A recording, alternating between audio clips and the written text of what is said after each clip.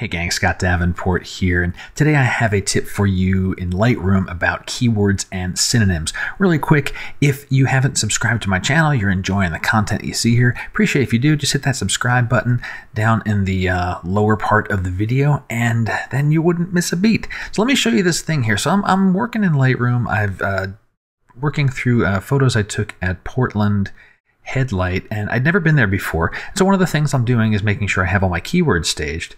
So when I go looking for my lighthouse keywords, I've got a bunch of them. Now, first thing you're going to notice here is I'm using a hierarchy of keywords. You know, why do I do that? Well, part of it is to be organized, but also I get more bang for the buck when I add a keyword. So first thing I'm going to do is, create a keyword tag inside Lighthouse and call it Portland Headlight. And what that means is when I apply Portland Headlight to a photo, I'll also get all of the things above it. I'll get lighthouse, I'll get structure, and all the way up. And there's actually ways to turn off certain keywords when you export too, so you don't have to have something generic like subject. The other tip is using synonyms. So looking at here, I've got this area for synonyms.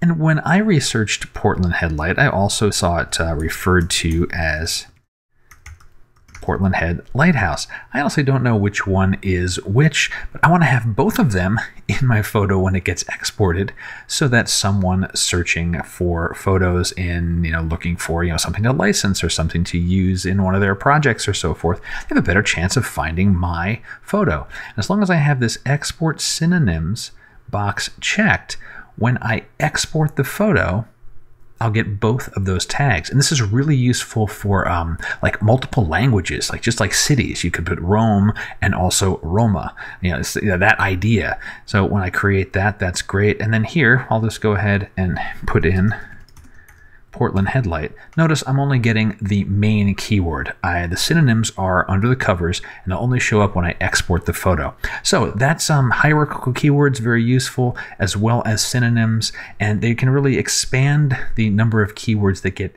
embedded in your exported images without the overhead of having to apply multiple keywords. Hope you found that useful. If you have any other questions about photography, about Lightroom, anything like that, drop them in the comments below, or you can reach me through my website if you want to keep it private. Until next time, my name's Scott Davenport. Happy shooting.